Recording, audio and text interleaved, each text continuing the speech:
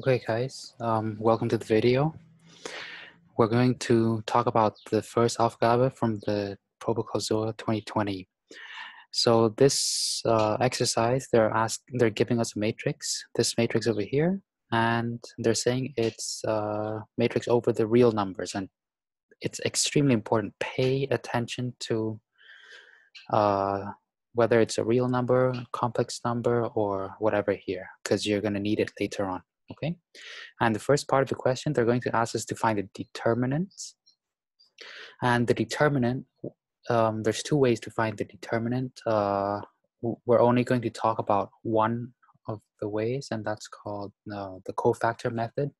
If you don't know what the cofactor method is, I encourage you to pause the video now and YouTube it. It's very simple.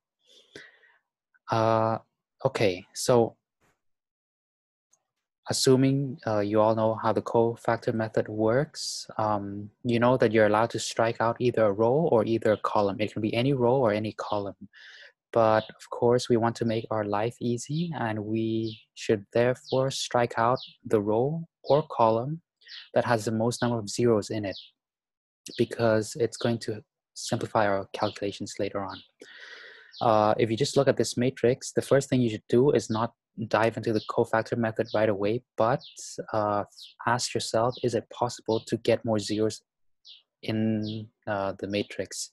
Specifically, you see that there's a 0 here, and of course we want to have either more zeros in the same row or more zeros in the same column, because that way when we strike out that row or that column, we'll be able to take advantage of the zeros. Here, obviously, you can strike out this one here, by subtracting the third row from the first row, then you'd get a 0 up here. Or you can make a 0 here by adding the third row to the second row, and then you'll get a 0 here as well. So let's see how we do that. So that's what I said here. The first step you want to do is eliminate to get more zeros as possible to make your calculation easier. And you do that by, well, here I've decided to, make a 0 here, and I do that by adding the third row to the second row to get a new second row. So if you do that, it's quite simple. You get this, and now you see that you have 2 zeros in the third column. Now we're ready to start our calculation. There's no point in trying to simplify it further, okay? So now finding the determinant, as we said, we're going to use the cofactor method, all right? And the cofactor method is when you strike out the row or column. In this case, it's the third column because it has the most number of zeros in there. And ignore that for now. So when you strike that out, well, my bad, not ignore that. Pay attention to that. Do not forget your signs, guys. This sign, here, when you strike out this column, it's going to be 0 times this this lower matrix here, the minor matrix, and minus this 0 times the minor matrix of this one, this one, this one, and this one. But 0 times anything is 0, so we ignore that. Plus, why is it a plus? Because here it's a plus sign, right? So plus a plus 1 times the minor matrix that you get out of striking out this column and the row that contains your a plus 1. So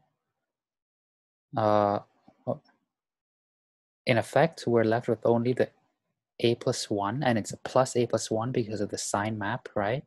Times the determinant.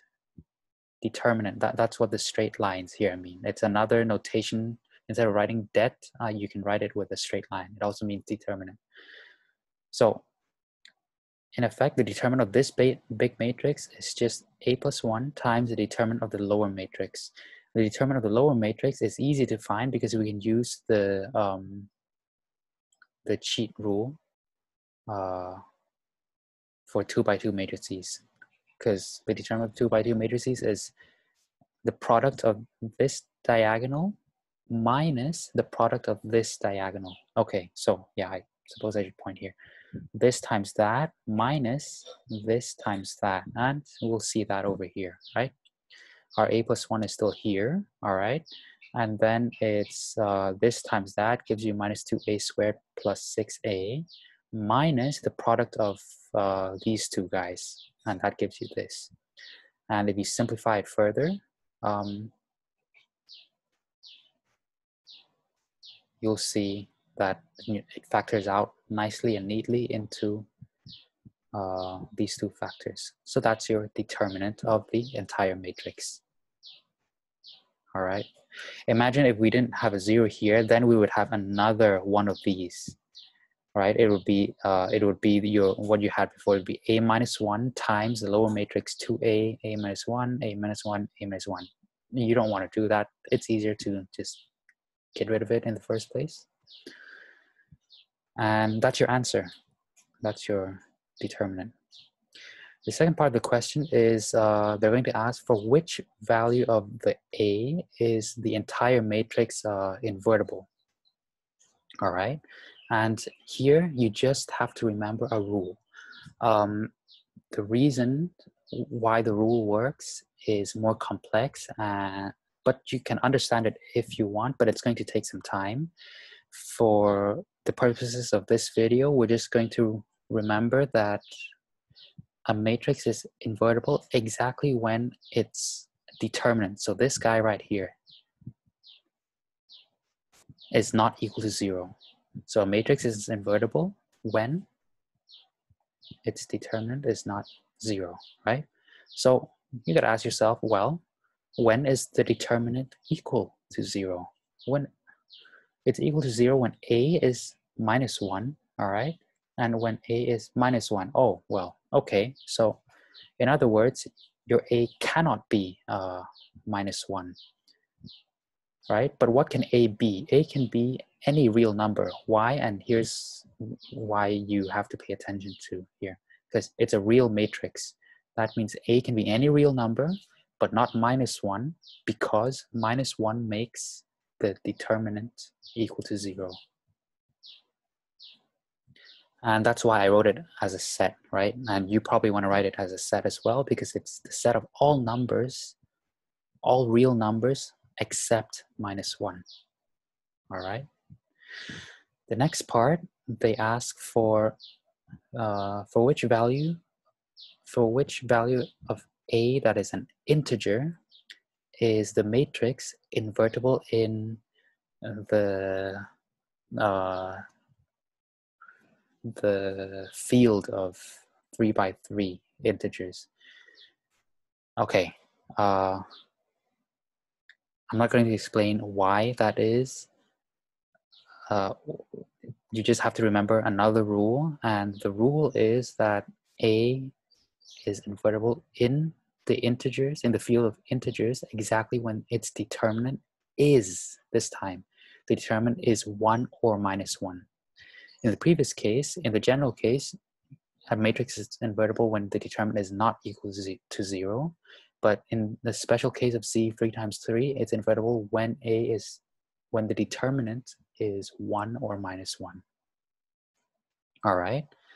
And well, you got to ask yourself, when is our determinant equal to 1 or minus 1? And you're quickly going to see that you can't really solve this equation by factors. And I think they're mean to do that, but it's, it's a quadratic equation. So you can try, set your determinant equal to minus 1, and then set your determinant equal to 1, try to solve it. You'll see that you won't be able to solve it normally, so you have to use a quadratic equation, and you'll get some crazy answer like this.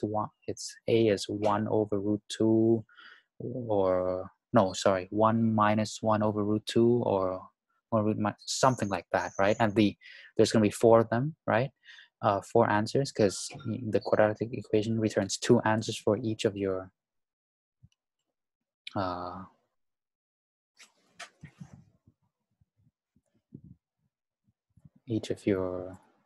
zeros. Obviously, none of these are an integer value, so that means there is no integer value that makes a not equal to that makes a, sorry, there is no integer value for a that makes the determinant equal to 1 or minus 1. So a is the member of nothing.